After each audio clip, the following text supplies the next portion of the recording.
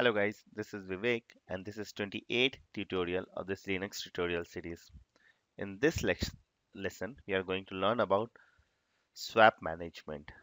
Now, what is this? So, swap space in Linux is used when the amount of physical memory is full. It's like virtual memory in the Windows. So, if the system needs some more memory resources than what RAM can handle, or when the RAM is full, inactive pages in the memory are moved to swap space. So while swap space can help machines in a small amount of RAM, it should not be considered as a replacement for RAM because for the obvious reasons, right? So we'll see how we can manage swap on a Linux system. So the command remains the same, either it's Red Hat Windows or uh, Ubuntu machine. So the concept remains the same. So let's see how we can do that. So we'll type, first we need to see for the available disk spaces. Let's increase the font size. Fdisk minus L will give you, okay, this command won't run with this current user. We need root access. Type fdisk minus L. So yes, in the previous lesson, we also learned about creating partitions where we created a partition of 1 GB space, but the actual block device that we have is 5 GB of space. So we can create further partitions in this. So let's go ahead and create a partition for swap. So we'll select STB. All right. So we'll select fdisk, then device STB,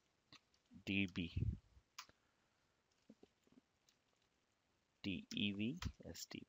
All right. So we need to create a new partition.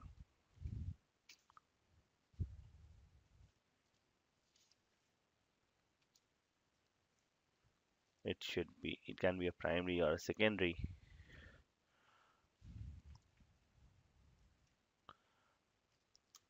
Let's see the partition number first sector, and we create 1 GB of swap.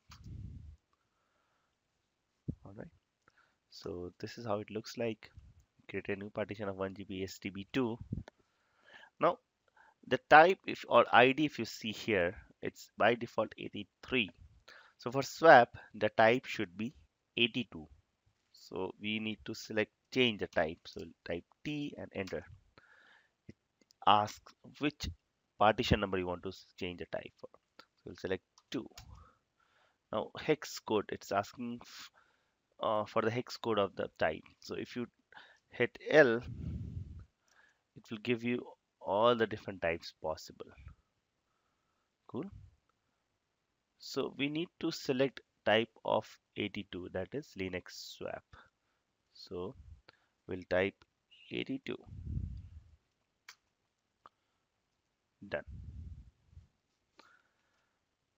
Now we can save this change.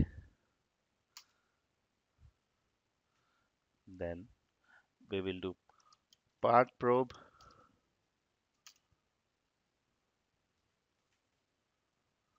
Then next step is to make a swap available to the system. So we'll type fdisk minus L to see the available partitions. We created STB here. This is 82. That is for swap. It was 83 earlier or 8E. Yeah, 83 earlier. So we change it to 82. Now we are going to make it a swap. So command is mk swap and then device STB.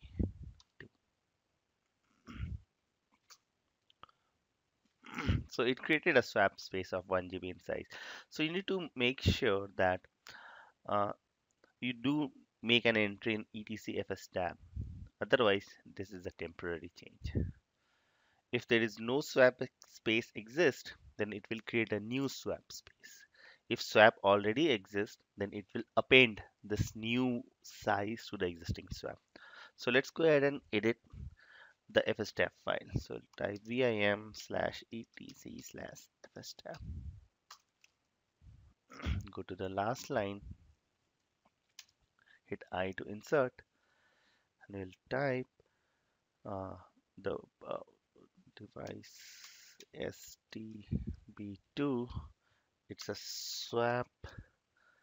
It's swap type. Then leave it as default. Then 0 space 0. Cool. Now mount -A to check everything is correct. It is. Now how to check whether the change that we made is reflected here or not.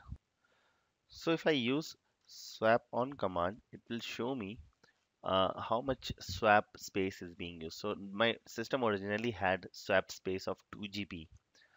So and when I added new swap space, it was for 1 GB in size, right?